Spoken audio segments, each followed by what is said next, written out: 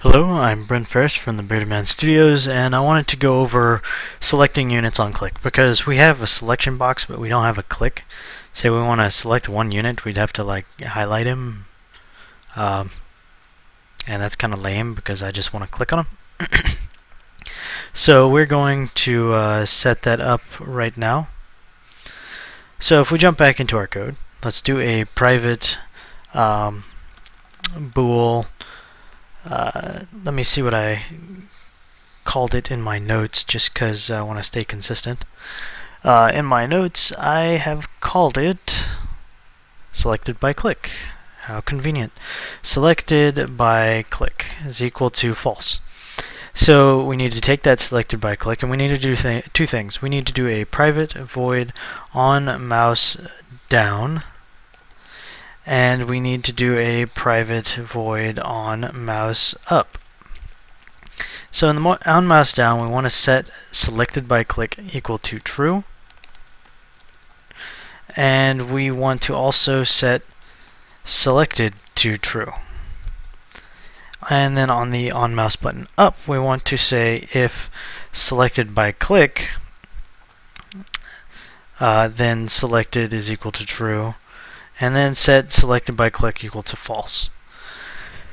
So now that we have those set up, we just need to go up here. Actually, let me check to make sure it's compiling. It's compiling. Let's see what happens when we click.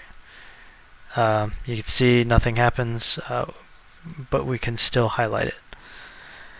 So what we need to do now is, so we have the on mouse down, he becomes, the click is true, he becomes selected, on mouse up, blah blah blah.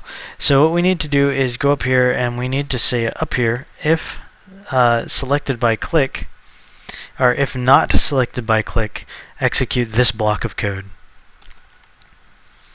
And now if we go back and hit play, when we click them, you can see that now they get selected.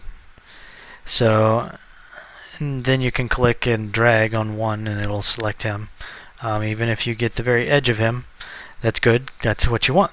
So there you go, we can select a unit by clicking on him directly to affect him without having to draw a box.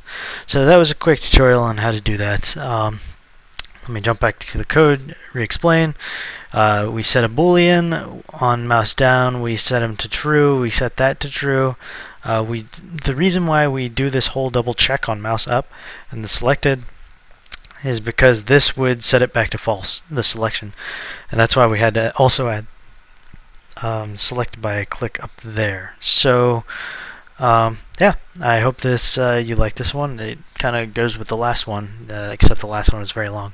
So that's how you get the selection to work on units. So now we can just select them and right click to move anywhere. So thanks. Until next time.